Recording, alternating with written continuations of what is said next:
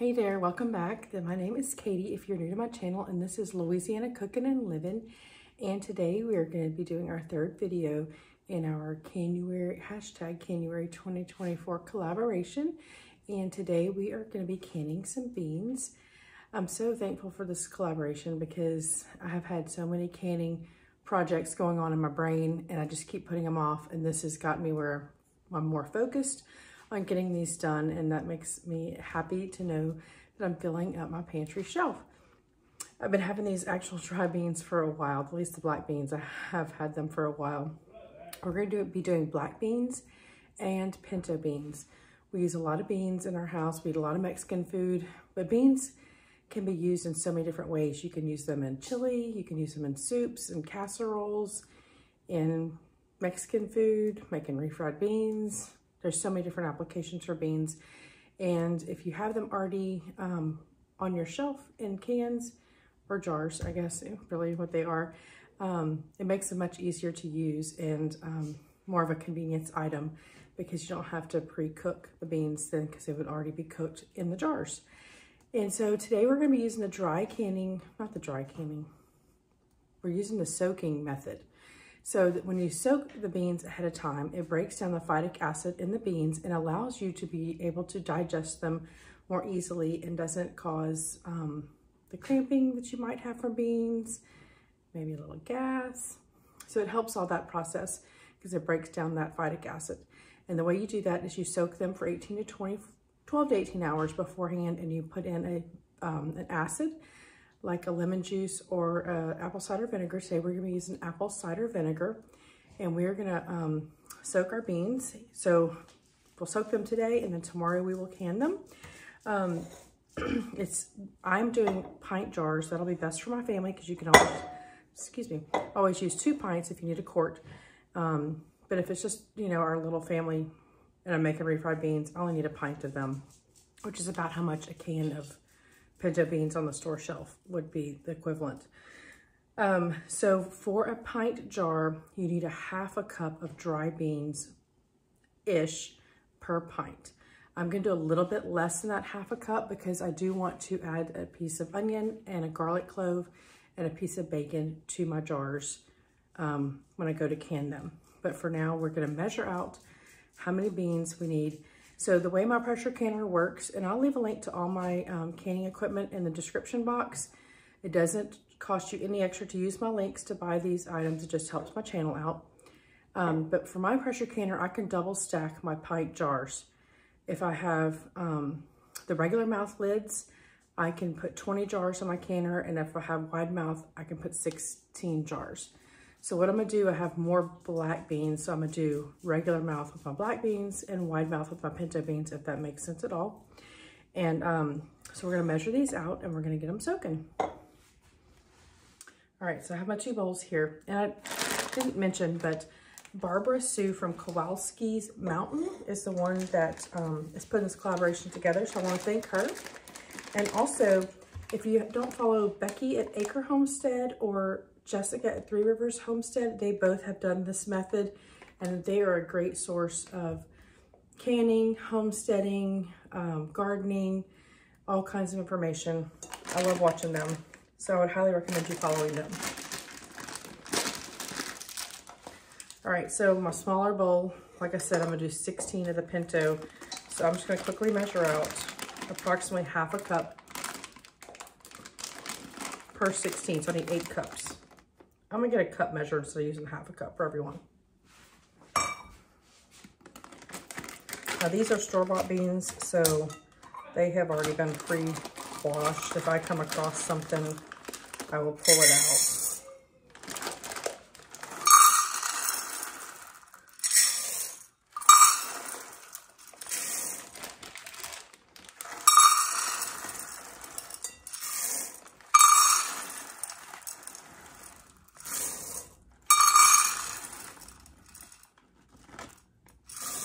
Pinto beans are so pretty. They start off very speckledy, if you can see that.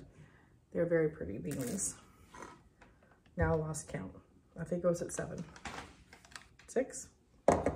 Y'all, I just lost count of how many beans I had.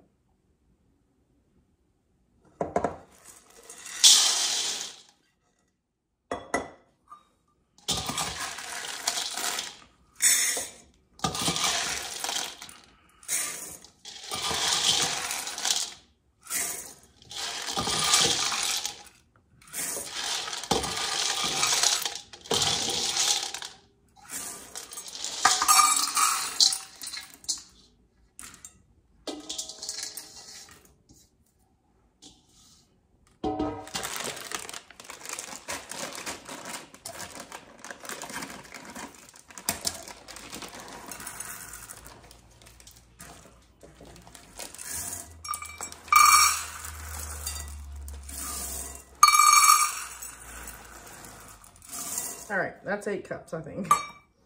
So one thing when I was looking for dried beans to buy, since I did grow some pinto beans, but not near enough to can, is I want to make sure if I'm going to buy something to can and put on my shelf, if I can't find organic, at least I can find a non-GMO on there. So I did find that on there. So I'm okay with this. And I'm going to need 10 cups of the black beans. Now these black beans I did get at Costco, so these are organic. So I need 10 cups of these to fill my 20 pint jars. And I have canned these before. I'm just got 1 jar left, but that's why my bag is already open. So I need 10.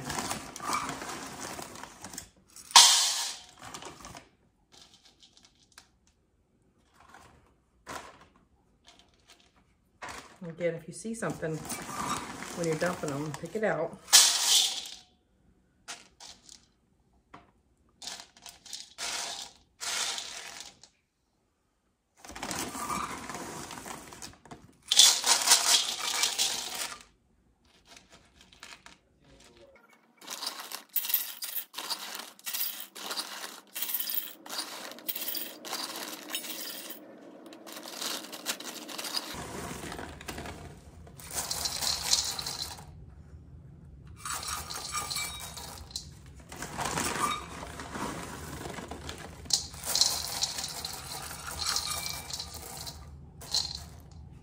All right, so you will need a pressure canner to do these beans because they're a low acid food and they cannot be water bath canned because you have to pressure can these. All right, like I said, we're gonna add a couple tablespoons of apple cider vinegar, or you could use lemon juice if you have that instead. And this just breaks down that phytic acid. We will rinse these after they have soaked for their 18 hours, and it'll rinse that off.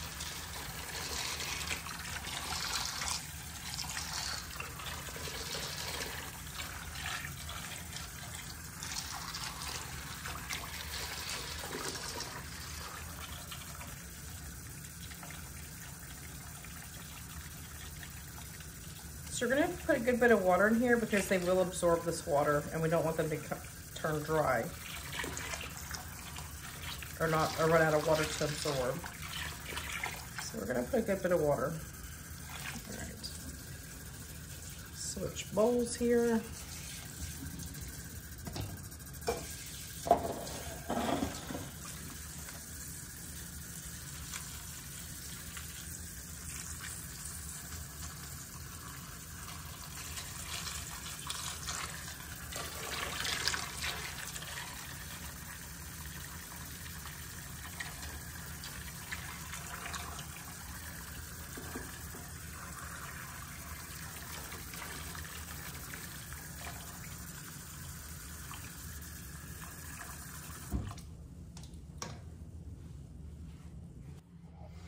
All right, so we have our beans soaking. They will soak for 12 to 18 hours, and we will come back together tomorrow when these are done soaking, and we will get these canned up in our pressure canner and have beans to last us for a good while.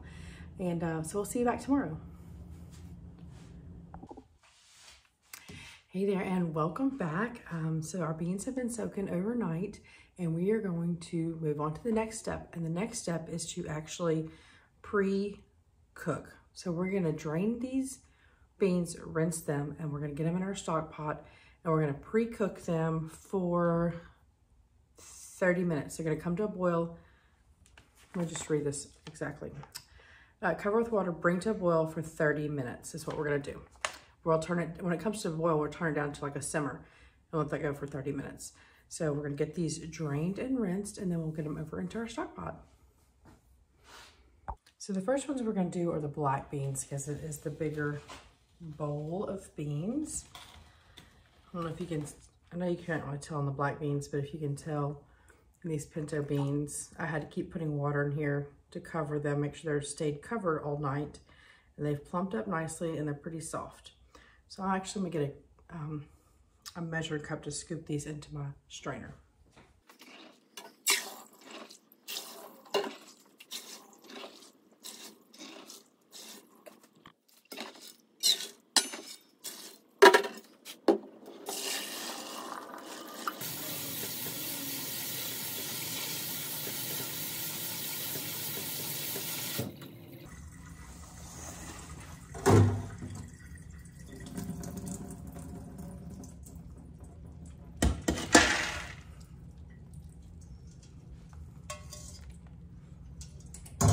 All right, so now we're gonna cover this with water.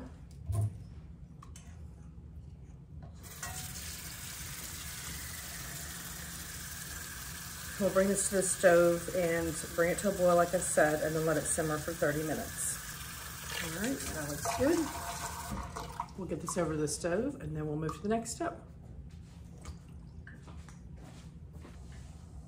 All right, so the next step is I want to put a little piece of onion and garlic in each one of the jars and some bacon. So I'm gonna get that chopped up while we're waiting on that to come to a boil. All right, so I went on and peeled my garlic, and if it was big cloves, I would cut them in half just so that they weren't too big in the jar. So I have 34 jars, so I'm gonna do 34 pieces of onion and 34 pieces of bacon. When I peeled 2 onions, I wasn't sure how many this would take. So let's see.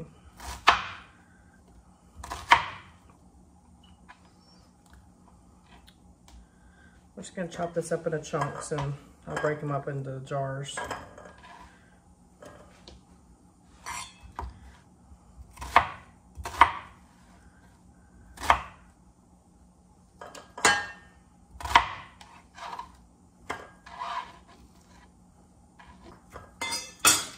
I know this isn't the best quality bacon, just health-wise, but I did buy the lower sodium.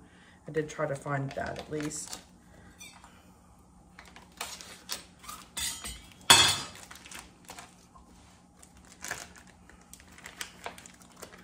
Again, I don't know how much I'm gonna need. I just pulled some out and we'll see how many chunks I get. So this is 1, 2, 3, 4, 5, 6, 7, 8, 9, 10, 11, 12, 13, 14 slices in here.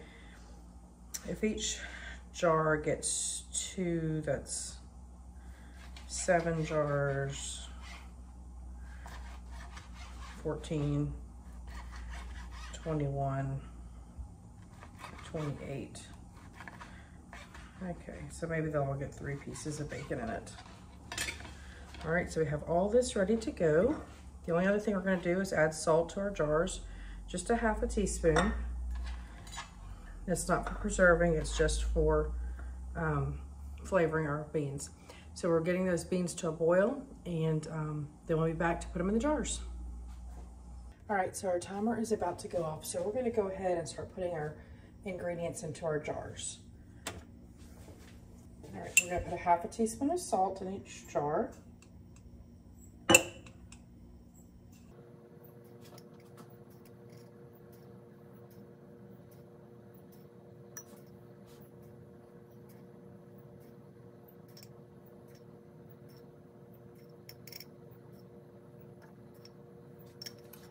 Next, we're going to put a piece of onion in each jar.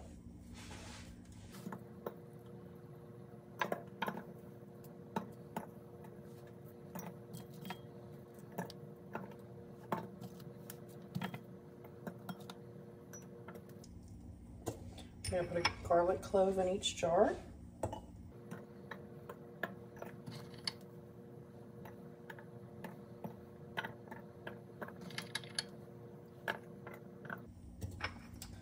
And then I think we decided what 3 pieces of bacon for each jar.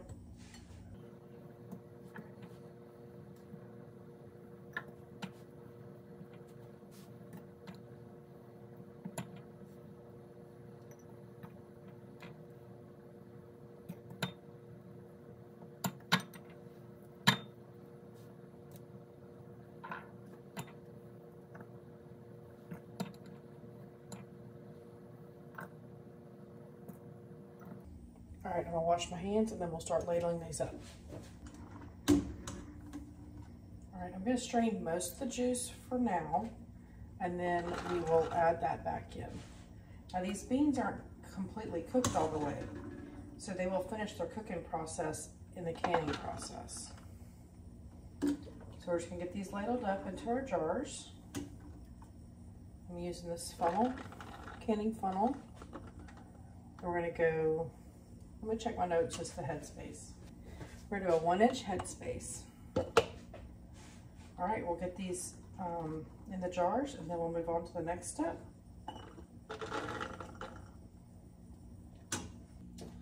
All right, my estimate was almost correct. I was short 3 jars worth of beans, but that'll be fine.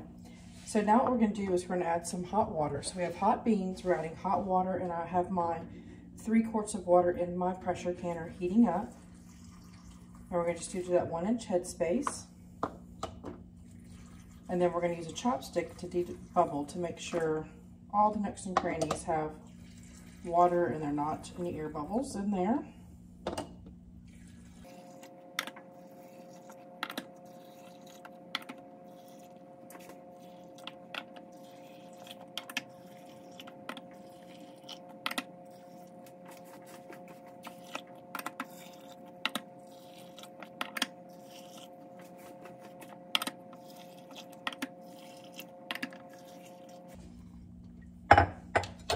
Alright, so now I'm gonna just go around and debubble. Then top off any water I need to add.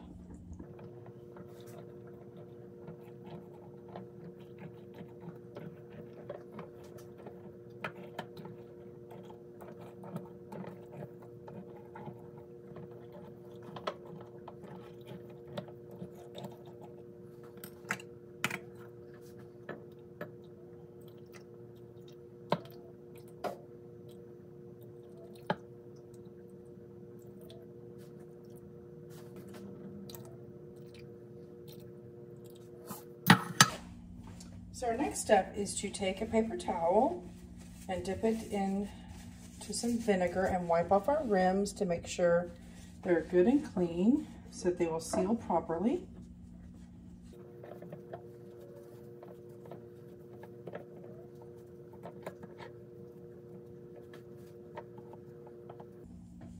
So you always need to use your canner's directions because everybody's canner is different.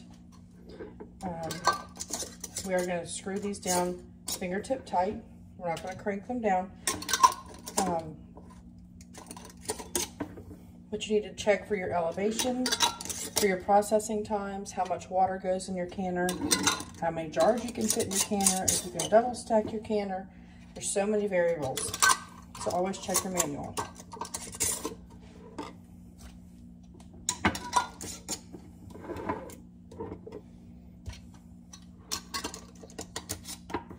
So I have a trivet in the bottom of my canner so that there's no bouncing around to cause breakage.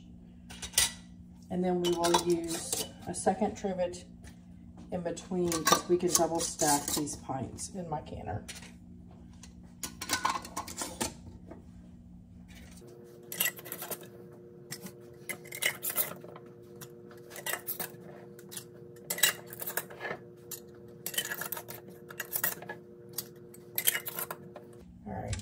Use my little jar lifter here so that I don't get any hot water on me. I'm gonna go ahead and turn my temperature up since I'm getting these in.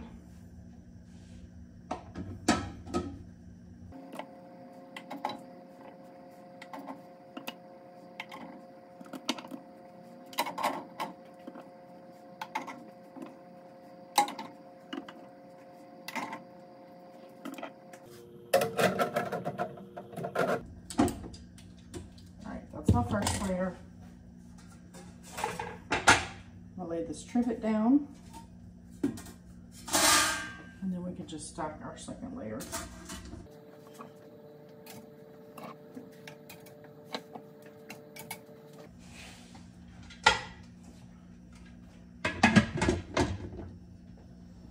Alright, the next thing we're going to do, I'll pull you a little closer so you can see.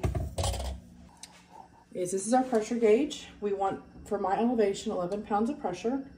But first what we need to do is to push all the air out of the canner. So we're going to watch this valve here, and when steam starts coming out of this at a steady stream, we'll set our timer for 10 minutes. Once the 10 minutes are up, we will put our weight jiggler on here, and then we will get up to pressure, and then we will start our timer. For these pints, we're going to go for 75 minutes. If you're going to do quarts, you're going to do 90 minutes. So we'll set our timer for 75 minutes. Once this starts steaming, I will bring you back and show you what that looks like.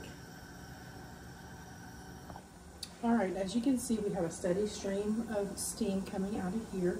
So we're gonna set a timer for 10 minutes and then we will put our weight on there. Like I said, for my elevation, I'll bring it up to 11 pounds of pressure. Once it gets there, then I'll set my timer for 75 minutes and let it go for 75 minutes. And once the 75 minutes are up, we will turn our burner off and we'll let the pressure totally release on its own. Once it comes back to 0, then we'll take our weight off. And then we'll still let it sit there for a few minutes. And then we'll open the lid away from us, okay? All right, so we'll be back after that is done. Also, in the meantime, I have my pinto beans on the stove, getting their 30 minutes of cook time, and I've already put my ingredients in my jars. So they're ready to go. And we will get all these beans cooked. All right, so this is all of our beans we got canned. We got 12 and a half of the pintos, and we got 17 of the black beans. Now, 2 of my black bean jars did not seal, so I will put those in the fridge and they will be used in the next few days. So just a tip, when you store your beans or anything you can, you do not store it with the, I have the ring on this one because this is one of the ones that did not seal. You take the ring off, you're gonna completely wash your jar to store it. And how you know, besides it doesn't pop, this one pops. This is the one not sealed. Another tip or reason or way you know is if you pick it up by that lid, it does not come off. That's another way you know it's completely sealed. So you do not store with the rings on them. You wash your jars, you label them, you store them in your pantry. I was trying to think if there's any other things I need to tell you about storing your jars. I guess not. And if you have a question, you can leave it in the comment section below. I also want to thank again Barbara Sue, I want to get her name right, from Kowalski Mountain for getting this collaboration together, and all the other ladies that are taking part in this collaboration. I just really appreciate this and getting to share all my canning with you guys. So excited about getting this on the pantry shelf. This will not last us a whole year. I'll have to do this again. We eat a lot of Mexican food, and so we will be eating all this.